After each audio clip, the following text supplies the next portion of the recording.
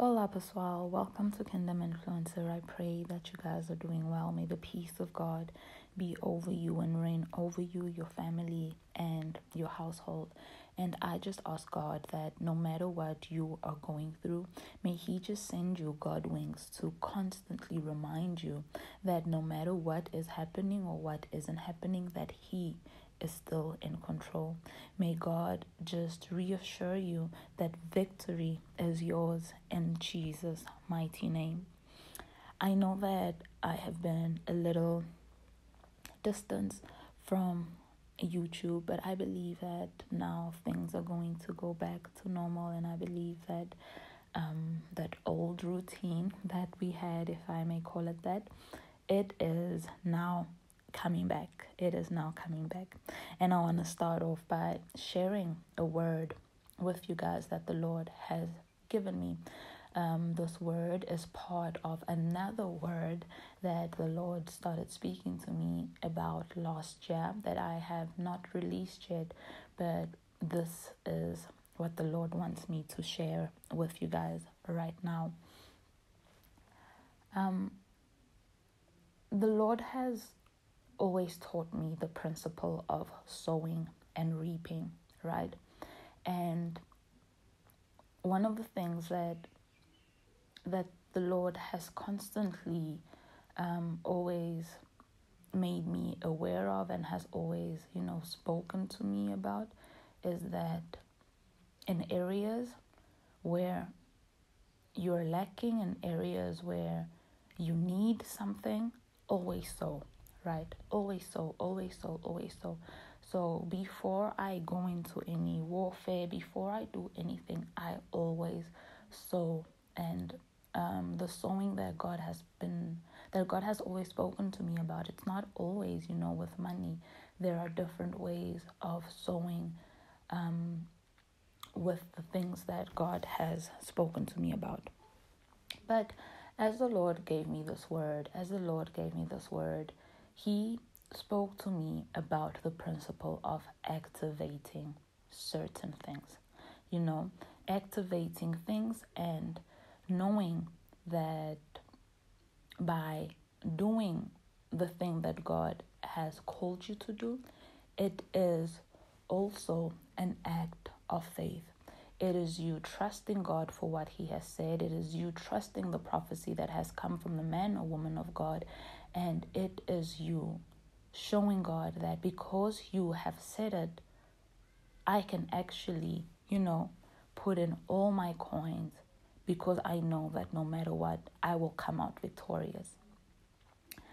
So with this word, with the word of last year that God gave me, He took out just the specific piece that He wants me to share with you guys. If we open our Bibles in Psalms 45, verse 12, it says, "Wedding presents pour in from those of great wealth.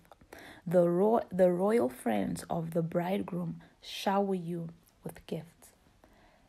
As the Lord spoke that to me, that's what He says that will actually be happening. And I know that right now it is kind of sensitive, it is kind of weird talking about the promise of marriage, knowing that there are like 58 days until 2022, right? And I just want to say that I have gotten myself to a place of just saying that the promise still stands, right? Regardless of when it happens, how it happens, the promise is marriage. The promise is whatever that God has spoken to you about. And when the Lord took me back to this word, I remembered that this is what the Lord is saying to many of us. There are a lot of people that will be showered with gifts. There are a lot of people that during the journey or the process, the preparation of their wedding day, that they are going to get gifts coming in from left and right. There are going to be a lot of significant gifts that will be showered to you. There are going to be a lot of things that you won't spend your own money on. And this is the promise, and this is what God is saying.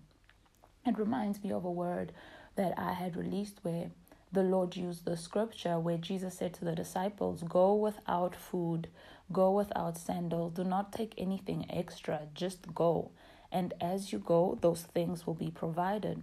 And the Lord was speaking that concerning our marriage, that do not be scared to ask. Do not be scared to get certain things, because He will take care of it. The bill is His.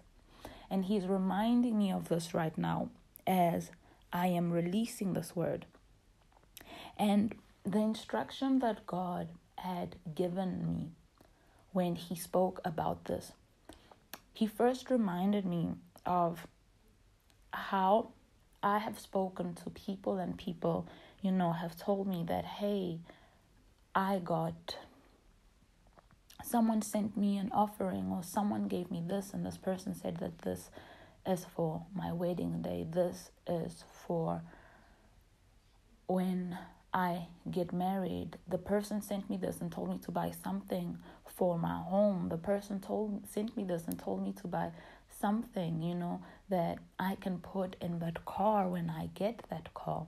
The Lord started reminding me of all of that. And the Lord started reminding me of even people that have sown into me for my wedding, for my home, and people that I have sown into, for their wedding, for their home, for whatever it is that the Lord has led me to sow into.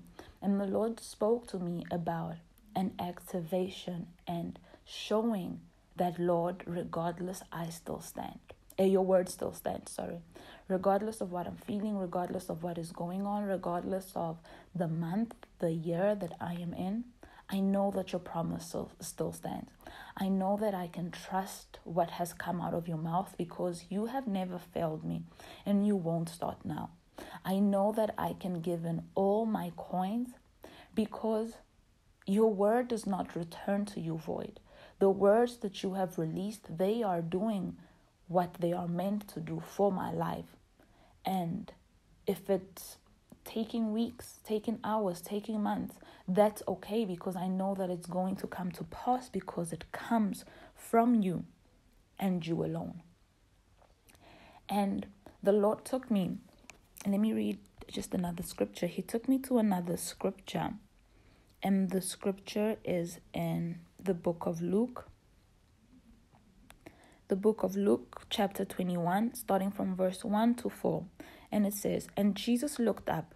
He saw the rich putting their gifts into the temple treasury. He also saw a poor widow put in 2 small copper coins. Truly I tell you, he said, this poor widow has put in more than all the others. All these people gave their gifts out of their wealth, but she, out of her poverty, put in all she had to live on. When the Lord took me to the scripture, the Lord was speaking to me that it's not the amount, it's not how big, it's not how small, it's not the gift, right? It's not how valuable the gift is, but it is the obedience of your heart. It is you giving what God is telling you to give. This woman gave in those 2 small copper coins because that's what she had heard in her spirit. That's what God had told her to give. All the other people, they were giving so much. They were giving a big amount. But that wasn't what the Holy Spirit was telling them to give. That wasn't the instruction of the Holy Spirit. The poor widow gave in 2 coins. Those 2 coins that she gave in was what she heard, and what she heard happened to be all that she had.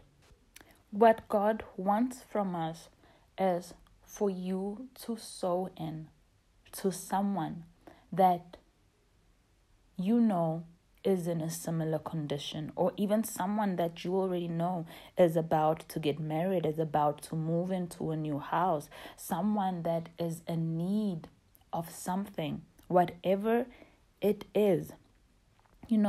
God wants you to sow into that person. God wants you to put that seed on the ground. And you can even use that personally for yourself. I was speaking to a friend of mine and I told her, you trust in God, for this and this and that. So buy something that you can put in what you trust in God for. That when He gives it to you, you will use that thing. And while you are waiting for it, you can look at the thing and say, God, I bought this because I know that I am going to use this in my promised land. I know that I am going to enjoy this in my promised land. And this is you putting seed on the ground. And this is you telling God that, hey, God, I trust you. And this is you also telling the devil that no matter what is going on around me, the promise still stands. And most importantly, this is you blessing. God has called us to bless. If God tells you, hey, just buy a chocolate for this person, and tell them, hey, this chocolate is for you when you move into that new house and you are relaxing there, this is a chocolate that I want you to eat when you get there. If it's to buy them a cup or a mug, hey, this is for you to have your coffee. Buy the shoes for your sister that is about to get married. Buy, earrings for your sister. Like whatever it is, even if it's small, don't think that it's insignificant. We saw that the widow that had 2 copper coins, it was not insignificant. It was actually what moved the heart of Jesus.